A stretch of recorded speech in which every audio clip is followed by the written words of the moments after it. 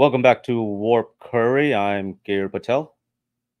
Is this me? I'm Yogi. And on today's episode, we're going to be talking about South Asians and why we have trouble finding a spouse. But before we get to that, I want to thank everybody that subscribed to us. We're on our way to hitting a goal of 1,000 subscribers, which is a goal that we didn't think was going to happen this quickly, but we're on our way there. And we thank everybody that has helped with that and is following us on this journey of ours. Last week we had sent a teaser that said we were going to have a special guest on here. Her name was Charmi Patel. But after we released that teaser, it turns out we could only have one pretty face on this podcast. And so we had to boot her off the show. Maybe she'll come back later. We'll see. But on to the main topic today, why South Asians have trouble with finding a spouse. Hello and namaste. I am mother of a versatile boy and are looking for a versatile girl for marriage purpose. She should be versatile in kitchen and should be able to make Thai. She can do part-time work from home. But if she want to go to office, she should be home before her husband to give him warm welcome. She should not have any bad habit like smoking or drinking. She should avoid holding hands in public because our son is very much shy. She should dress decently at home all times, even when alone with our son. If you are okay, we are okay. Mail us at pandays2012@gmail.com. Thank you. This is awesome. Yeah, there's tons of these videos, and I know we made a joke of it, but whoever came up with this is brilliant. It's comedy videos that I thought would be funny to have as part of our topic. Are those actual like comedy? Like, did people put this together to be funny, or is this like real people who they just saying like, look at what this is and making it? It took me a long time to figure out, and I'll be honest, I don't really know. So maybe hopefully by the end of this we can figure that out. It looks the videos are too crazy to be real. You know what I mean? Like, this was just one of them, but there's like some of these videos are really like, if some whatever they're saying, kind of like what this lady was, which is, that's the mother of the son. I don't know who in their right mind would allow their mother to speak on their behalf to find a woman, right, or a wife. And there's many of these, so whether or not it's real or not, we'll try to find out by the end of this. But yeah, the topic again, like I said, is why do South Asians have trouble finding a spouse? So before you start, you picked this topic. Why did you pick this topic? Do you have any concerns? No, everything's fine with me, but I do have some concerns. So on a regular basis, and I'm sure you get this too because of what the number of people that we know and how we kind of interact with a lot of our friends. We get this question all the time as to trying to help find somebody for one of our friends or for a relative or a relative's relative. And so a couple of weeks ago, I was thinking about it. I was like, well, why is it so difficult for our culture to find somebody? And so based on that, started researching, found a lot of interesting information. Main thing, and what started happening is I started finding all this information, which we're going to talk about. But then it brought a question to my mind, is that where did this concept of marriage even come from?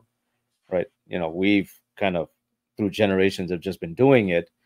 But when I do even other topics that we've done before, I try to find out the origin of why something happens. And so I did look into it a little bit here and found an article which says the history of marriage.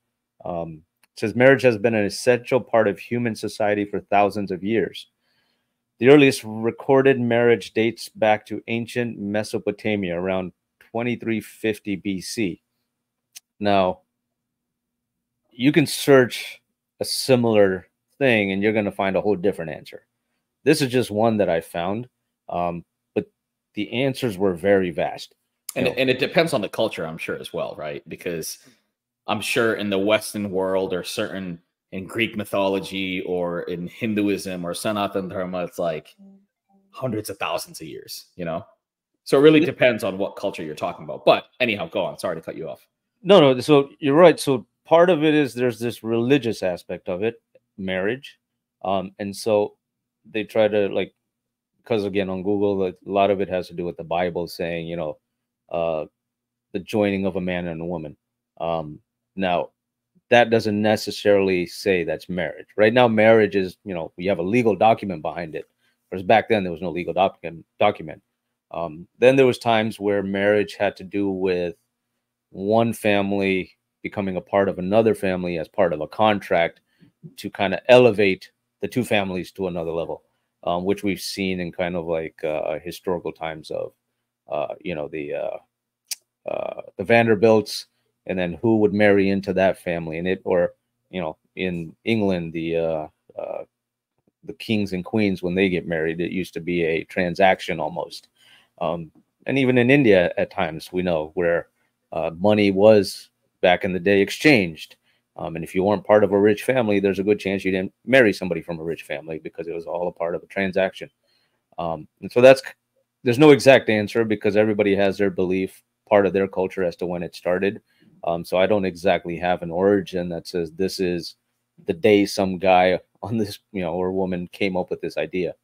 And some people say God came up with this idea, but that is also varying as to how people understand it.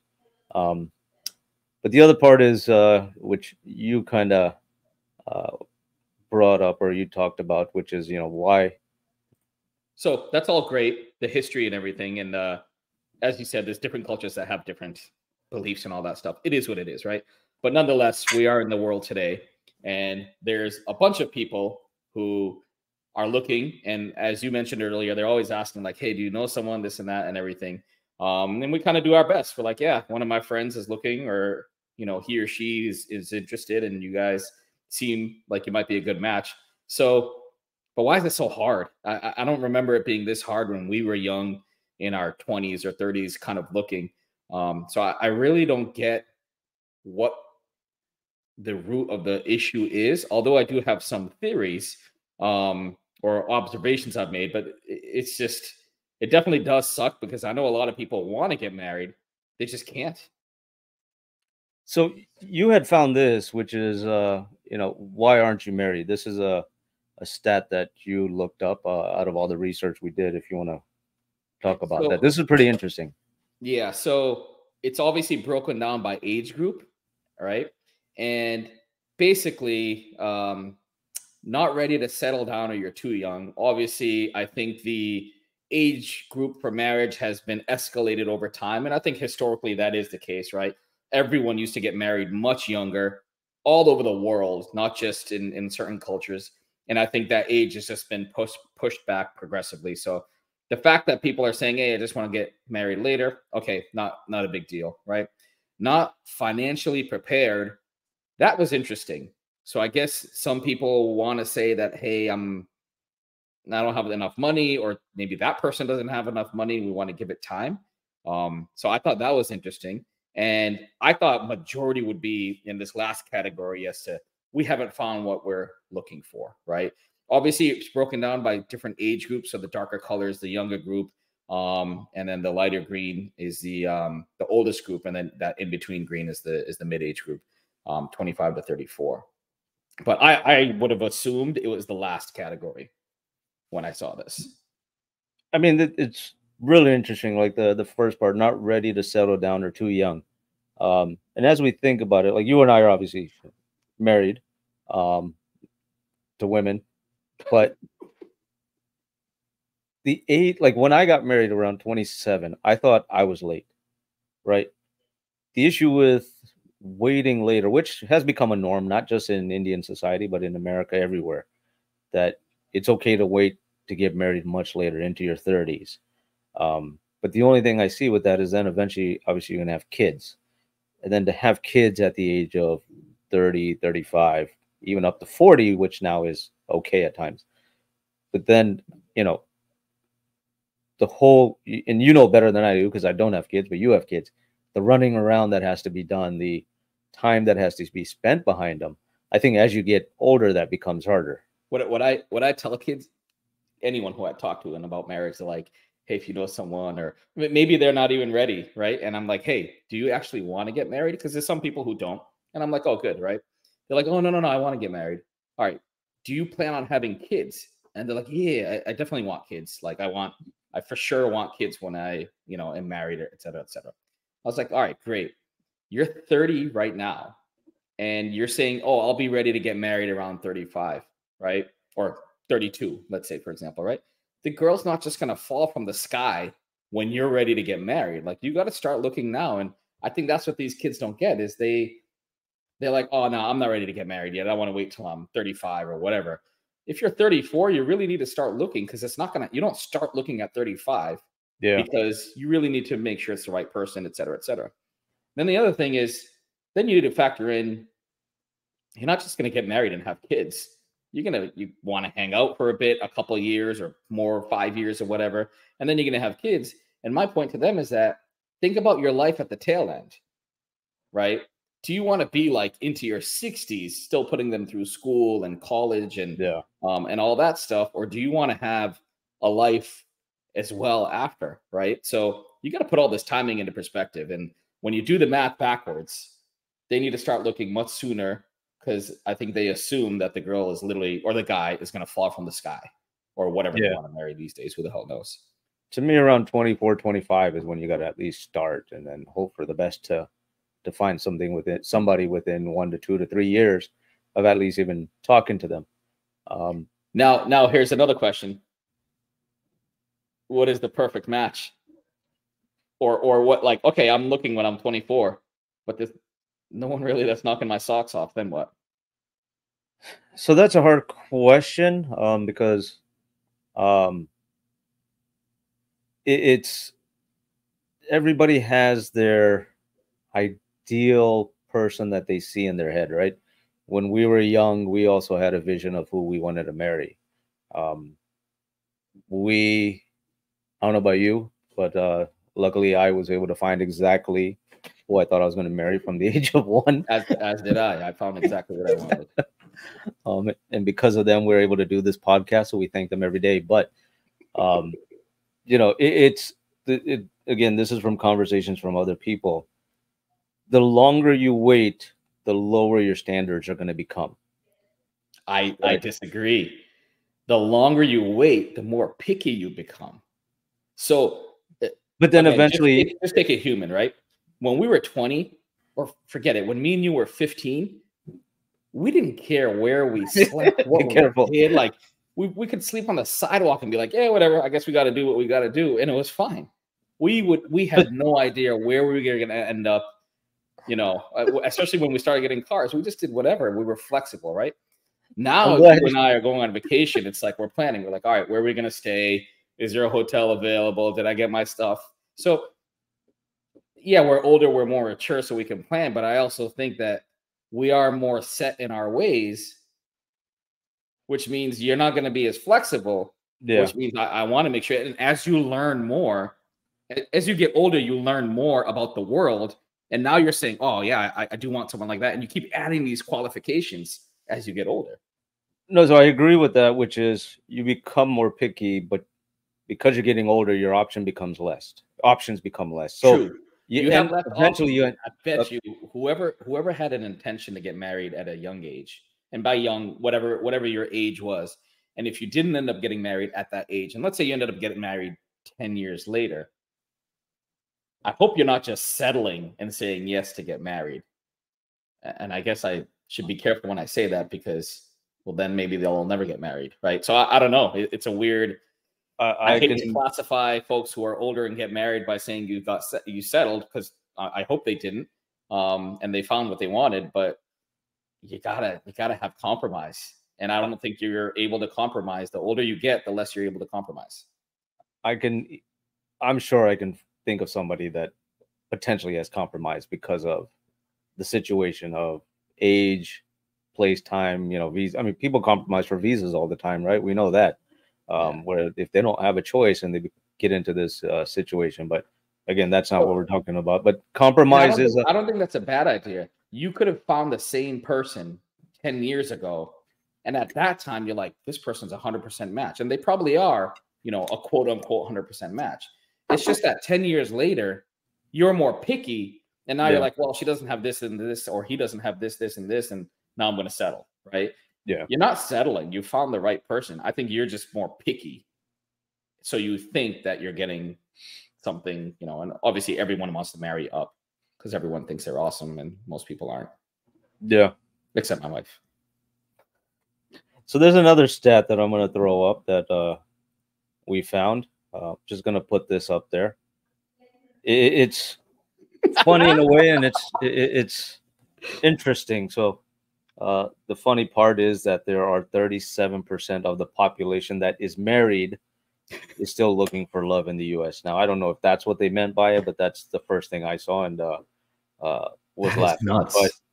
But you can see in here that in single and unmarried is 40%, divorced and widows is 13%, and in a relationship is 9%. So I'm assuming based on in a relationship is 9% and looking for love, then the 37% means the same thing. So just an interesting fact that I saw, but it's in the U.S. It's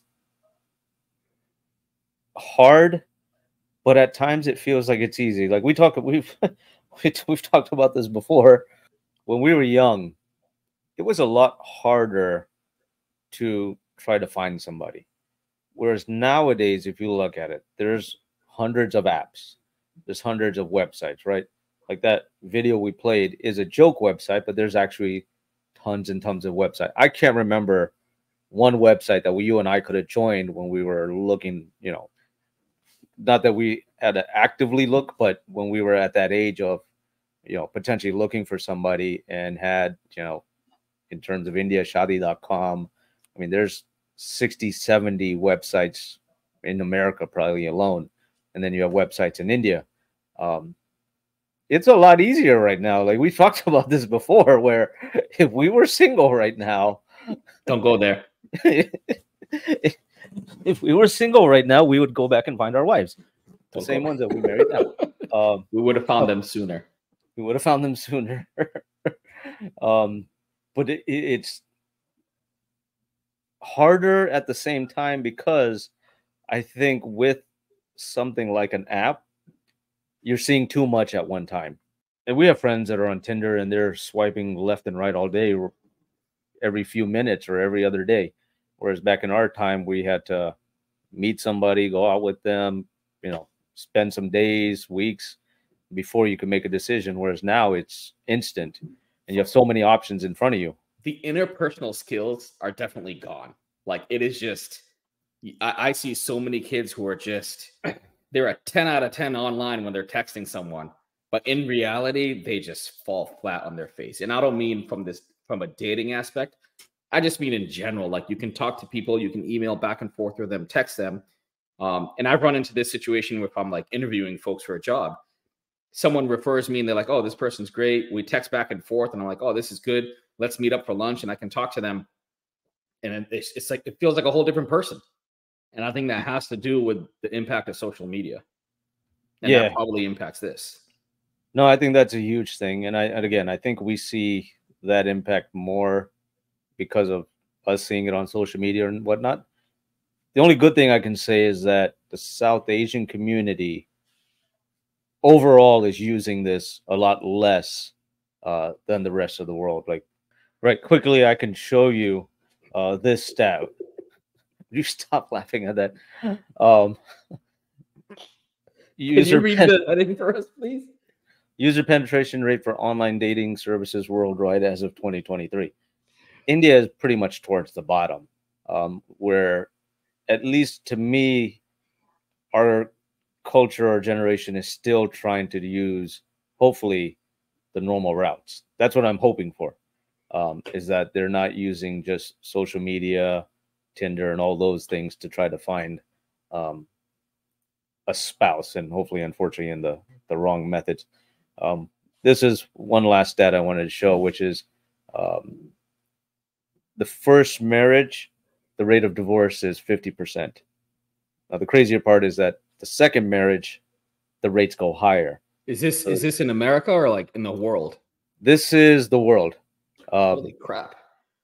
Now, that's the world population, so it's 50%. Now, when you go through each state and each country, it's different. Where the good news is obviously India has the lowest rate of divorce. So, in that sense, I feel like because the rate of divorce is so low, hopefully we're better at trying to find the right spouse. Who had the highest rate? It's America, United States. United States is the highest. There was a time where China and a couple other places during COVID might have been a little bit higher. COVID did not help with marriage and staying together, obviously, because when you're at work 8 hours a day, you're away from your spouse. But now during COVID, everybody was sitting at home 24 hours a day. And you can imagine, again, I didn't have to live that, so I was lucky enough. I was in New Jersey. My wife was in Maryland. Not to say this not to be offensive. COVID was terrible, right? A lot of people died, but for those of us who didn't have that was pretty cool. Do that again. What the hell? This way I don't have to promote it. Oh, that's pretty sick. So can't promote the bottle. So for our family, and we were lucky that no one got sick and everything. So in that sense, our family was home all the time. It was actually a really good time. Genuinely, like our entire family, my sister and brother-in-law's family would come over, and all of us, my parents and everyone, every day we'd all just be hanging out. And it was like a year for us just being together, or however long the lockdown was. And I think these stats kind of prove that, which is South Asians and the process of how they find a spouse, which for the most part is very different than I think the rest of the world. Obviously, somebody that's born in America and raised in America, even though they're from India, may be more accustomed to the methods of what people do in America. But the ones that kind of went through the process of what we used to do. So for my example, when I was in DC at the age of around 25 or something, I'd seen my wife somewhere, and I asked somebody about her. And so they talked to her, they talked to her family, they talked her and her family. And then eventually, we went out, we spent probably a few months going to different places and stuff. And then eventually the families came together, and as a whole, we decided on getting married, right? And so we dated, but we also followed part of tradition.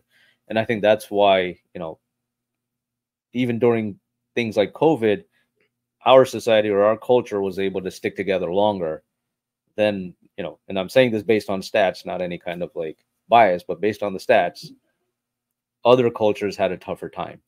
So I wonder if within the other cultures, and the survey probably doesn't exist, but do marriages where each respective family also gets along in addition to the husband and wife or whoever, in addition to them, if they get along, does the marriage actually last longer compared to a husband and wife who get along perfectly, but the families hate each other?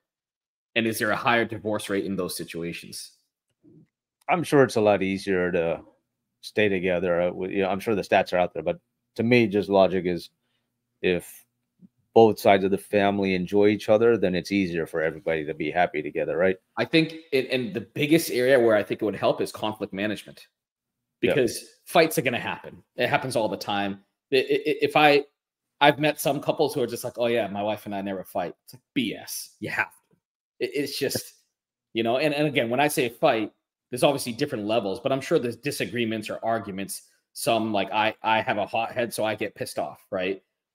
Maybe if I was the type of guy who doesn't get pissed off, there's still a conflict, right? Yeah. And I think if you have good families that support each other, when the conflicts get to a point where you're not able to manage that individually between you, your husband, or you and your wife, then I think that's where the families can step in and help with the conflict management, assuming the families get along, right? Yeah. Because if you think about it, if the families don't get along, and I go and tell my mom or dad that, like, oh, she's so annoying, she does X, Y, Z, instead of them working on my understanding and helping me see the other side of things, they're going to be like, yeah, we've been telling you this the whole time. She's nuts, right? Yeah. And then naturally the families go farther apart. And I see that even in our culture, for the few situations where I do know people broke up, the families just didn't want anything to do with each other either. So maybe that is the key stat. And it just happens to be that in Indian culture, the families typically get along much better and all that before marriage. I mean, I think before that even happens, before the families happen, and we got to start winding this down. But you can explain what your thought process here was. So I think you have to see the good and the bad, right? So when I saw this, I love this guy. He's the best. But he's 100% right. You should first make them use a computer with slow internet and see who they really are, right? I think it's really important to see people at their best and their worst before you decide to make the next step, right? And you need to introspect and figure out what is your best and what is your worst, and are you able to compromise? If y'all compromise at the same level, I think you'll be fine. Just jump in. There's no such thing as a perfect match. There's no such thing as, the right person. I think it's whoever you can just get along with the most, and you end up getting used to each other, and that's what fosters the love at the end of it. It's nothing else less superficial on the top when you initially meet. Yep. That's my practical advice. I think that's a good place to end it. And anybody else that wants free advice can always contact us, and and we'll happily give you. That's a lawsuit waiting to happen. We're soliciting counseling for unqualified individuals. But are we? No, I think we're very unqualified for this. I've barely stayed with my wife in the last 6 years, so or maybe I'm the best person to get advice from. You never know. All right, so we're done here, and like I said, we thank everybody that's been joining us, and I'm hoping this topic has been something that everyone gets something out of, and we're hoping to do more like this. We've been listening to everybody that's been telling us and giving us some advice. Not too many criticisms, but I think almost everything was useful advice. And we're going to try and take all of that to heart and try to do as much as we can to make this better. So make sure you like and subscribe.